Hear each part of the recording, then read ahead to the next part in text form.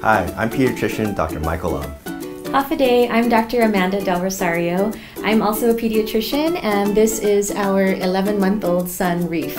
As parents, it was really important for us to get Reef vaccinated because we really want to do everything we can to protect him from COVID and its complications. As pediatricians, we know that COVID is generally mild in kids, but we do know we can have complications and kids can go to the hospital.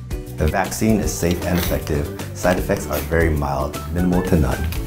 When we found out that the vaccine was now approved for kids as young as 6 months, we went and got Reef over to public health to get his first shot, and he did really great.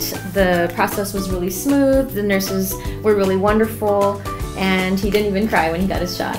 He was his normal self, and we had a really great experience. We'd highly recommend it to all the parents out there. Please talk to your doctor if you have any questions about the COVID vaccine for your children.